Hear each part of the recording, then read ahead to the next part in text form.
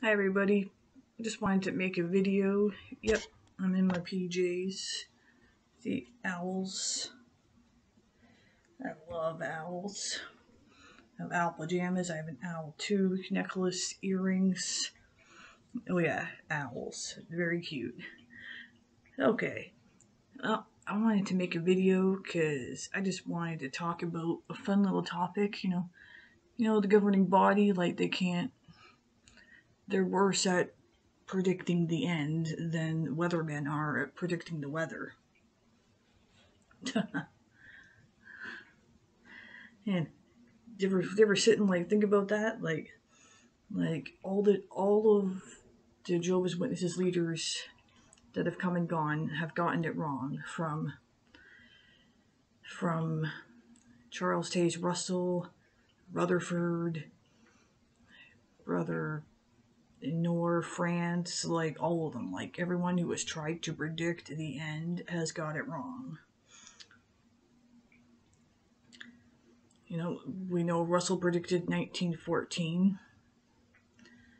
Now, I forget who it was, but I think there was an 1870 something. Sorry, I can't remember the exact year. 1870 something, I think, was they were also predicting the end, and it didn't happen. That was even before 1914. And then, Russell, like, what does he do when when 1914 doesn't happen? Oh wait, it's going to be 1915. Oh no, wait, 1916. Then I think he might have given another one, but then he died. And I think 1925 was supposed to be another one. Like, oh man, it's like almost every decade has had a prediction for the end. The famous one being 1975. Now, I always enjoy listening to experiences of those who were there and like lived through the 1975. Were there and saw it happen. I don't blame so many for leaving. I really don't. I'm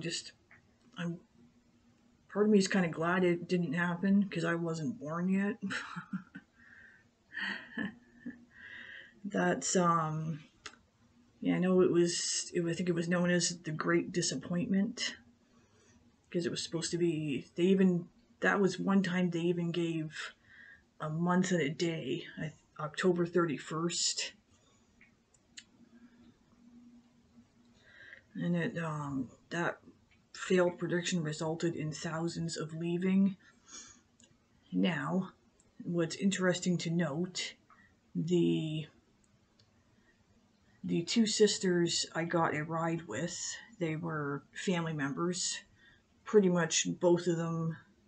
Well, I mean, like, they too were family members, not related to me, them, sorry. And they were, yeah, I do remember asking them about 1975. And I was careful in my wording, but I was honestly disappointed with their answer. Well, in them.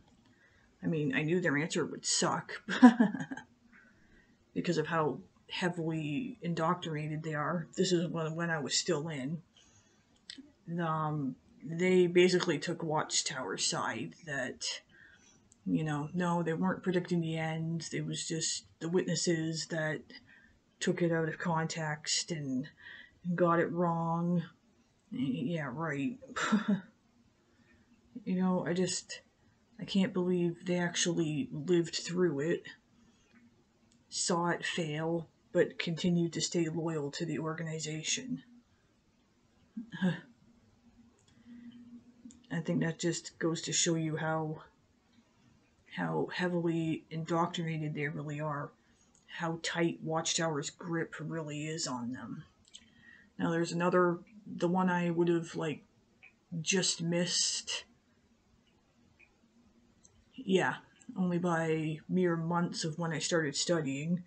Yeah, the year 2000.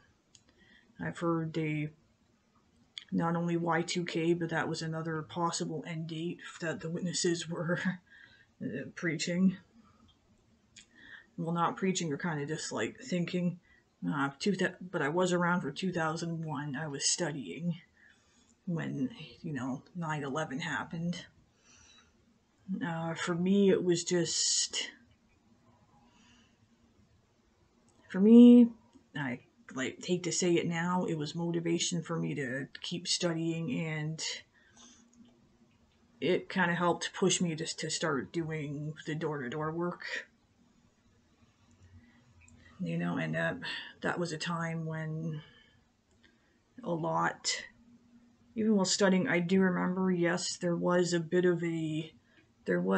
little bit of a surge in our area, even too, of ones who were like long inactive or disfellowshipped who came back.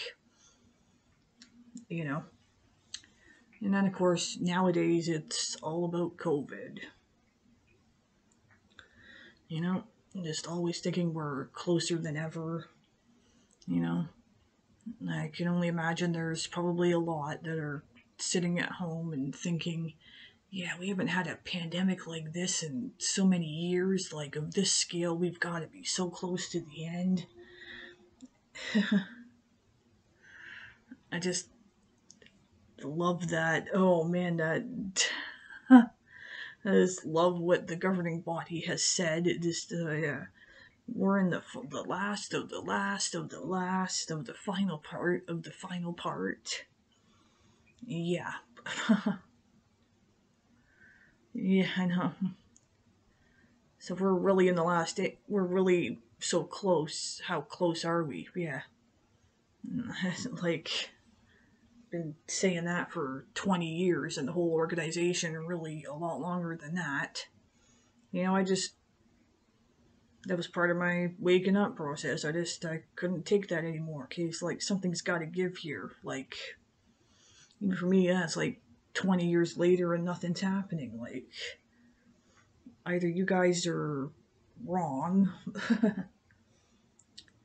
and I'm just, nowadays, I couldn't imagine being a witness. I would just be downright disturbed by their bloodlust.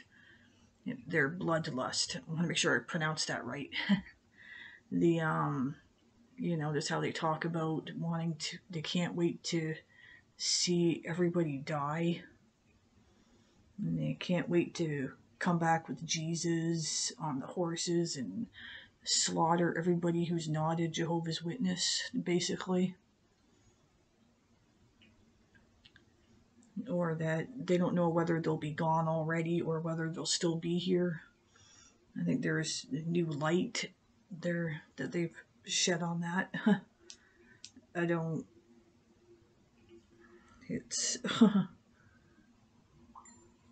and just, there's something to think about. Not only do these witnesses come to preach to you through letters or phone or come to your door, they also sit at home and with thoughts running through their head, such as, oh, I can't wait till this wicked world is gone and everybody's dead and we can move into their homes, and yeah, when Jehovah will make this world a paradise again, and I'm gonna live in that. I want that home that we were at the other day. I want that house. Enjoy everything that they used to have. Like, so you want to preach to them to save them. Well, no, convert them into a Jehovah's Witness, but at the same time, you can't wait until they're dead. How does that make sense? It doesn't. So, yeah, in conclusion, I think I said it best at the beginning. The governing body is worse at predicting end dates than weathermen are at predicting the weather.